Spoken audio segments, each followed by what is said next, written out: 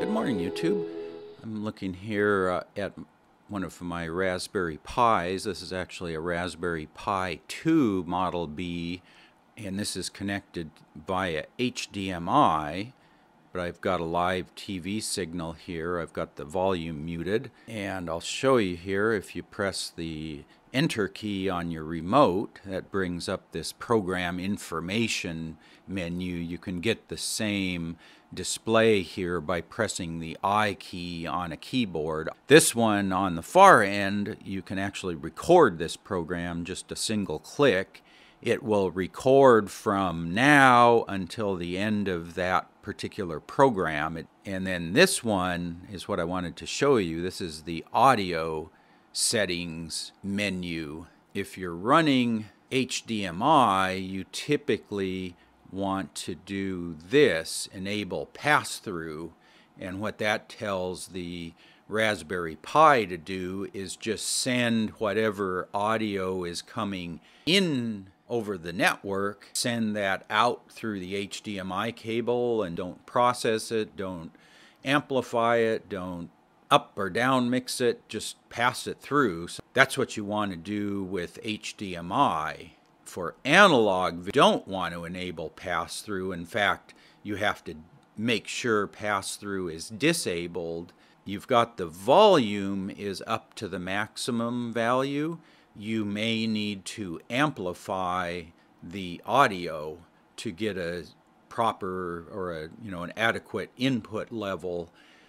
What I found is on my analog TV, I needed to run this slider all the way over to the maximum amplification, and then I was able to use the TV's volume control. This really helped in my case. It may or may not help in your particular situation if you're using analog audio. It just depends on what sort of signal level your analog audio device needs. So let me take you out and I'll show you what the analog TV looks like and show you how that analog audio part works. Okay, hello YouTube. This is my analog TV here. Go over here to that same audio menu. So we have the audio menu here, and you can see I've got the volume and the amplification are both on full settings, and this is particular to this TV. Your analog device might respond differently. There I have the enable pass-through option is disabled, and what that lets me do, I picked up a radio channel with a audio here, and now you can see I can run the volume up. Here's the kind of the boot up volume. When I turn the TV on, it comes up at 8. And then 1 gives me, just barely audible. Okay, so this is back to the HDMI connected Raspberry Pi 2. And I just wanted to bring you back here because it's a little easier to see. And there's one step I forgot to mention here. So again, I'm on the audio, the little speaker icon. The one other thing you need to do is you have to click here, set as default for all videos. That one there is a little bit confusing because it's actually set as default for everything.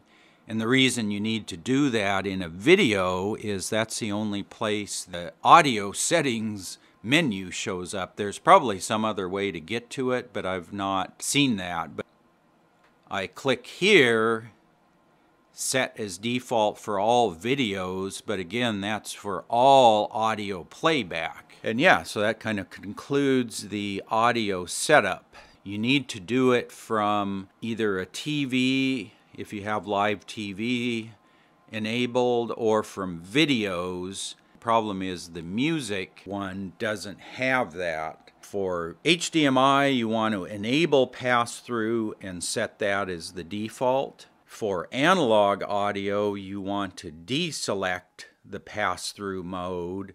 Then you can adjust your volume and amplification to suit if your device you're plugging into has its own volume control. You probably want to set those volume and amplifications to close to the maximum output and then let your device control the audio volume. If your device doesn't have volume control built in, then you can use the Raspberry Pi volume to adjust, and then you use the amplification setting to kind of set the range over which the volume control works. I'll put this in my cable cutting video playlist. I'll put a link to that up here in the video.